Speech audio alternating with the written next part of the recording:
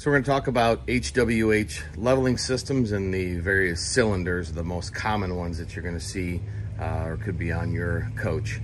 First thing, if you do have issues with your jacks, your cylinder rods returning up after you've been camping a while, one of the most common calls we get is regarding the cylinder retraction. So most of the systems, almost all the ones that we deal with, are a one-way hydraulic, meaning hydraulic fluid will come in through the top of the cylinder, force the cylinder rod out of the housing and level your coach. And then there are springs on either side of the housing that once you hit the store button or push the down arrow, will retract that cylinder back up into the housing. It'll come fast as it's got the weight of the coach on it. But once there's no weight of the coach on it, the springs have to do all of the work. And that's where people have a lot of issues, as well as questions in general. So it's a pretty wide range in times depending on the size of the cylinder, the temperature outdoors. When your coach is out there, if it's really cold, that fluid just doesn't want to move, and it takes a lot longer for those springs to pull it up. But ultimately, if your cylinders are taking 3, 4, 5 minutes, it's starting to get potentially towards the end of its life. There is a spec that you can look up on our website that does have the retraction times for most common cylinders, and should help you. A lot of people will automatically want to replace the springs, but in the reality, it doesn't solve these problems typically. We see it help some of the time, but not all the time. So don't just immediately assume that replacing your springs is going to fix your issue. Most likely what we see is that throughout the course of the life of these cylinders is people don't use them enough. They just don't get enough exercise.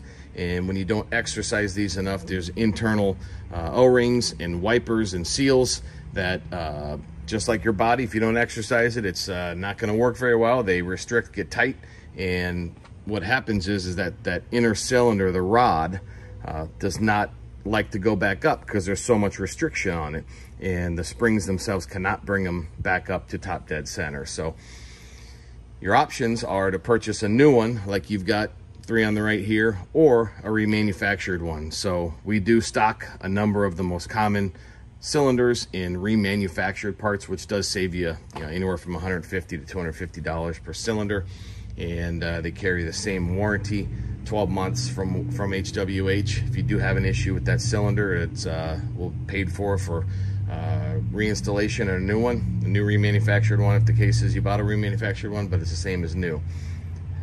The point being here is that not always replacing the cylinders is going to solve your issue. First thing is 2 different styles predominantly out in the RV world. First one being the most common. Actually, nowadays there are some more common fixed ones, but this pivot style. So the hydraulic cylinder ram goes on a fixture that's got 2 holes on either side, so it mounts and has a pivot point, so it can move a little bit with the chassis as you're leveling to the different surfaces out there. And obviously these are the fixed style. So that's the first thing to notice the difference. Second biggest difference, there are 2 styles of foot pads. You can see on the end here, we call that a ball end or a pivot, ball end foot pad. So how these work, and they do not make these, or I should say they do not put new systems with this style on it any longer for liability purposes. I'm pretty certain of that, but because these ball end fitting, or these foot pads, are hung on there with the springs, or it stays under tension via the springs in the housing. And so if you did end up rock or something, damage a spring, snap a spring, they can break over time, would cause this to possibly fall off, and you definitely don't want that running down the highway, flying off behind you. So that is a ball end style cylinder. The next style is, and most common nowadays, you can see right here, there's a threaded rod here on all 3 of these here. And how that works, similar, but so we go over the end, and you've got a ball and socket that comes in this kit. that you would then have to fasten that nut, and sometimes you'll have to, depending on your style, some of the bigger ones you won't have this, but also for replacement, they come in a part or in the pack with the foot pad, the bolt. So you'd have to, many times these can snap closer to the actual cylinder rod itself, and if you can't back that out, you may have to drill it out, unfortunately, so it can create a problem. But many of the foot pads do come with those parts in it. You can also buy these part kits separately, and depending on your jack style, we'd have to help you figure out which one you need, or give us a call if you can't figure it out via our website.